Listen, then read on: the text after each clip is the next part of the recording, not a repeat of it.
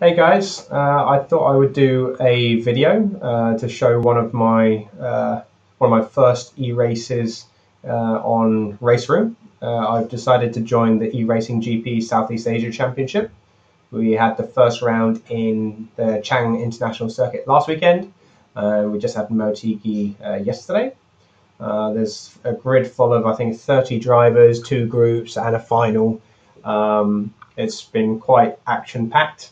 If you see, I've got my little sim behind here, and yeah, had a lot of fun with it. Thanks to Alex Yoong for setting up the championship. I thought I'd take you guys through race 1 from Motegi yesterday, where in qualifying I had an issue, my headphones disconnected, and then I spun on my lap, so I started last. But it gives us some good entertainment to try and come through the field. So yeah, let's have a little watch through, shall we? So the main important thing with this at the start is to preload the clutch in the right way, which I think I get perfect on this time. So you see the others pull away from me a little bit. It's kind of a little bit tricky to get right. So coming into turn 1 of Motegi, down a second gear, you see a couple of cars spin in front of me, managed to get through that. With a nice little bump there. It was a bit of a crazy opening lap, as you can see. Coming down to turn 3, heavy on the brakes at about the 70-metre mark. You can see I've still got someone down the inside, Darryl Brady there in the Porsche. He stays on the inside, but then I hang out around the outside. And then Lee goes a little bit wide, so I try and have a little look around the outside at this point. Try and get laid on the brakes, try and get it turned in. Just about managed to get the move done around the outside.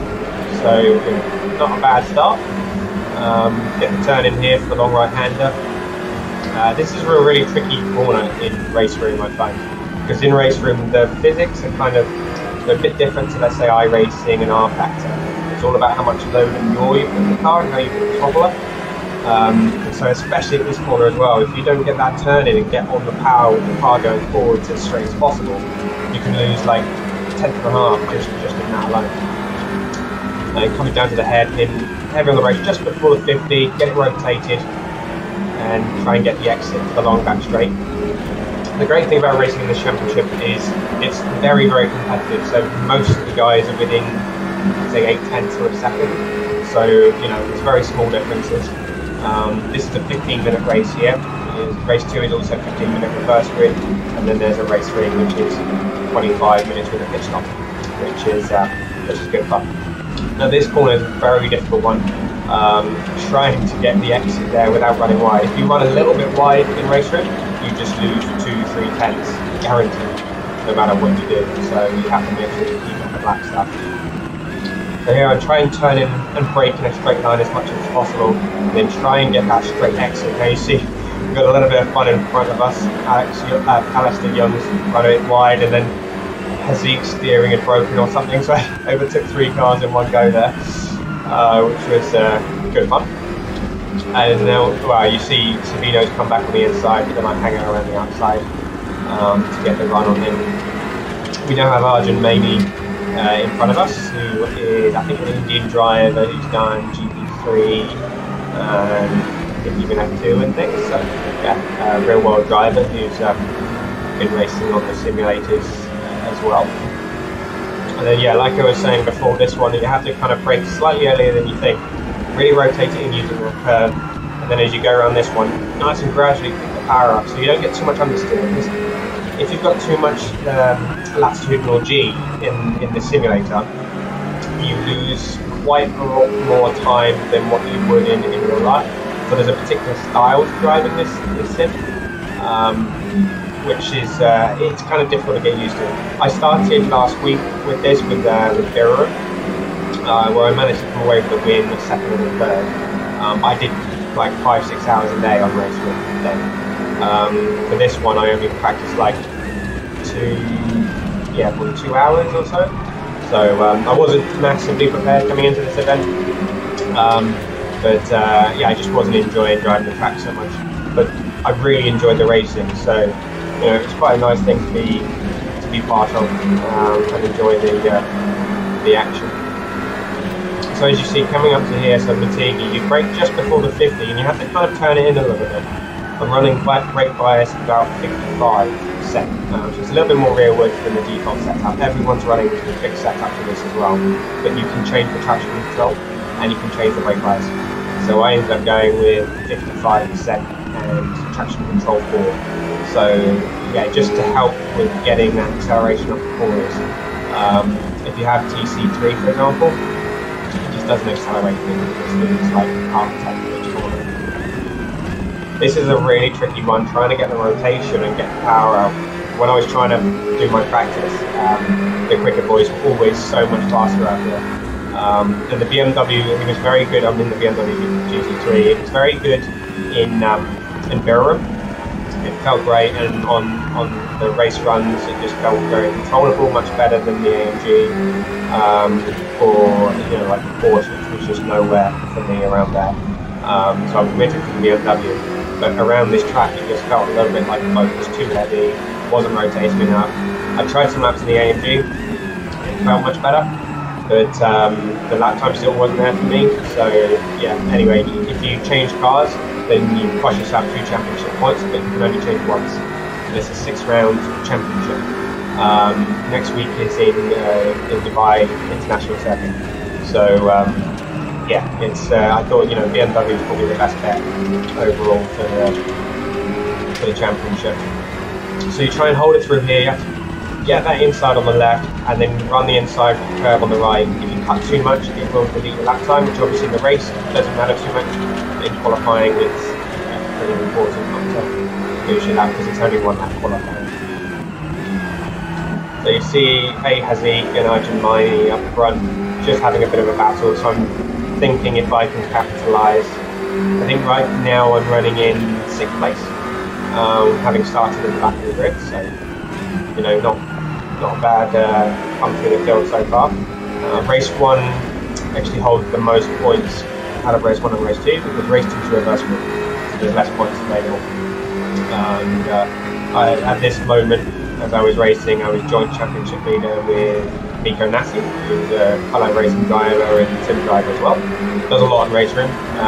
Yeah, good guy. Actually helped me with a couple of settings for this event because I didn't have time to practice. I've been busy on iRacing all week, and yeah. As you see, they're just having a bit of a scrap in front of us, so I'm just trying to keep everything as nice and clean as possible. Tyre wear is on, even though you can't see it in the graphic right now. So, you want to try and make a adjustment so it's not too scrappy, because in this, if you are pushing too much, it's not fast. You have to push up to just exactly the right point. Anything more and you just lose your tyres, and your lap time is wrong. So it just, you have to try and keep it as clean as possible. This is a really tricky corner. You have to brake just before the 100, using all of this excess road, and then you have to hook into this little bit there, just to get the power on and get the run out of the corner. You have to make sure you get this curve on the left hand side, and then this is a really weird style. I missed too much there, and then I'm too slow for the right. But still, I've got a good run out of that last corner. You can see the 2 guys up ahead. Arjun's just passed Haziq, so now I need to try and capitalise while he's feeling not so good that he's been passed. I need to get up on him as quickly as possible. Now I also have on my wheel setting, you can set up the light flashing, and you have a virtual mirror. So if you've got someone behind you, you're flashing the lights, it kind of puts a bit more pressure on them than if you're just driving behind them. So I think I just start to use the lights a little bit just to say, look, I'm coming for you. You can see I've already closed the gap to him. The main thing, certainly from Buriram last weekend, round 1 of the championship, with sim racing in general, you have to kind of not be annoyed. It's the same as real life racing, to be honest.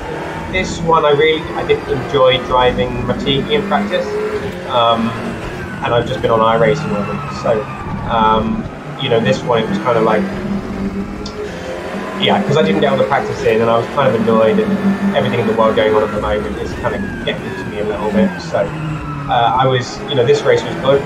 I felt quite happy with it. But the race 2 and race 3, I've made a couple of silly mistakes, which generally, if you keep your mind clean and you don't get too annoyed, come through, and even if you start last, you can normally do a good job because the field is so close.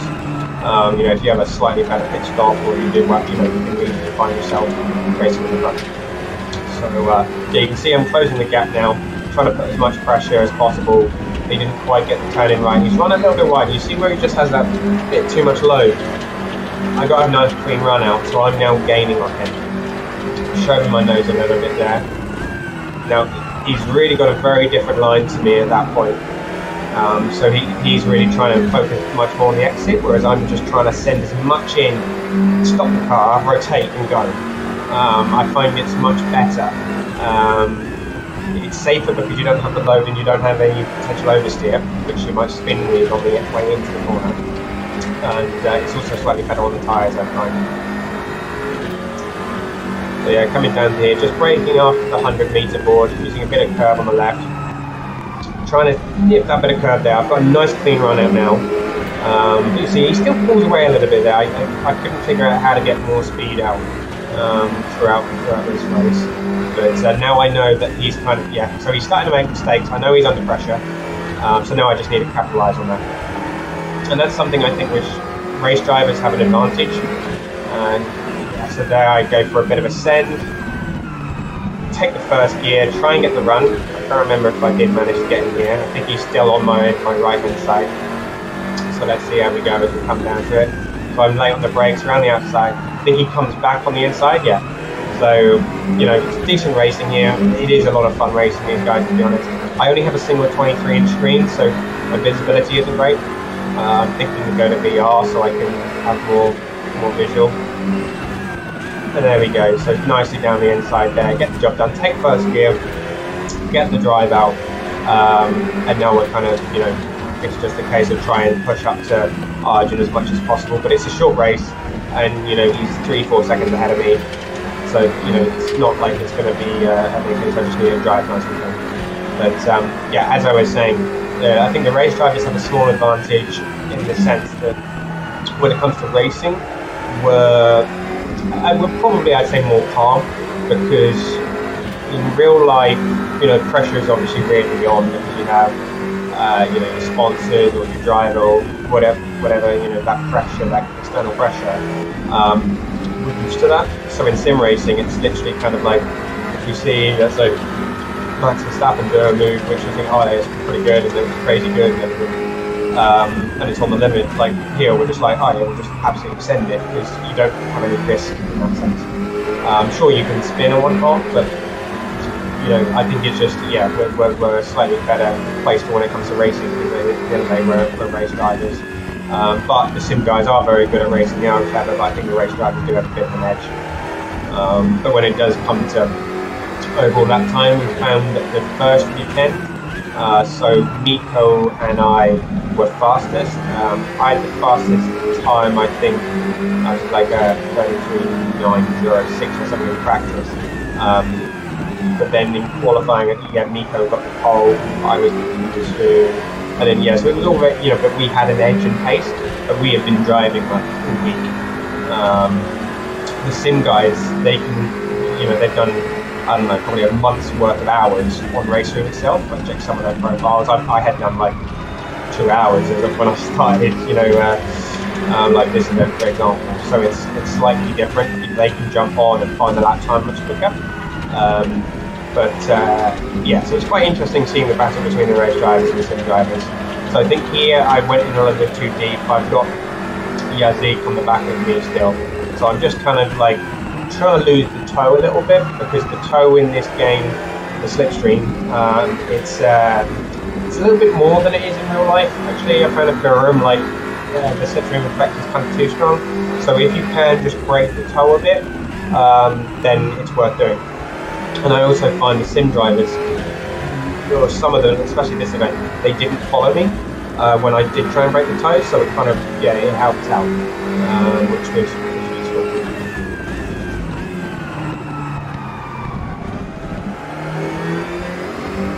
Yeah, so you see the race is kind of all settled down now. And this one, yeah, it's only, I think it was a 15-minute race, so you choose your fuel, which yeah, you just put as much fuel in the car as you need. no tyre change, no pit stops in this one. It's literally just a sprint race to the end.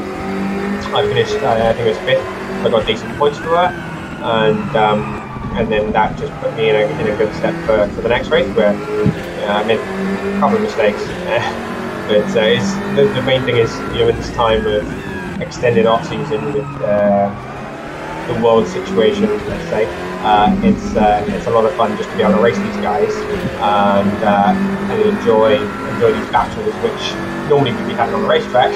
But yeah, we're having it virtually right now. But I think the production quality of the events which you're seeing now, I mean, Alex Yoong, he started this up last week, and we had a test race the week before that in Shanghai. And, you've got a couple of commentators, you've got good kind of TV production because the sims are able to do this. And it's quite cool actually. And you can watch it on YouTube live, or you can even watch back the races. And I've watched back each of the races from the TV point of view. It's really enjoyable racing, like from the front down to the very back. It's very competitive. So yeah, definitely I would say, watch it. If you've got your own home setup, then you can try and qualify for the race. You just have to be within the top 30 of the competition leaderboard, which if you go on RaceRoom, which I think it's free, and then you just click competition in game, and then find e-racing GP Southeast Asia, and you can join and set it up time, and you can run the race. So it's a good way to get involved in esports, in racing. Myself, I actually 10 years ago, this is how I got into motorsport. I was racing. Well, I went to an event at a place called the Race Centre in Chelmsford in the UK, and a real world driver, a friend of mine now, Harry Ticknell, he was there, and I think his event was like, yeah, if you win the race, you've got tickets to go and see the British F3 at Brands Hatch in July of 2009, when Daniel Ricciardo was racing. I think he won that weekend. And yeah, so I went along and I raced and I won. Then I went to the Brands Hatch to watch, and I was like, oh my god, I love this. And then I didn't stop until I got into a go-kart and started racing. So yeah, I mean, sim is a great way to move into real world racing, and I'm very fortunate enough to have a career excluding the current situation, and to be able to live my dream of racing. So yeah, anyway, I think we're pretty much done on that race. That's the 15-minute race up, and yeah, really enjoyable. And yeah, look out for my next video, which will be race 2, where I made a couple of mistakes, but there was some good fun racing with it. Right. Cheers, see you later.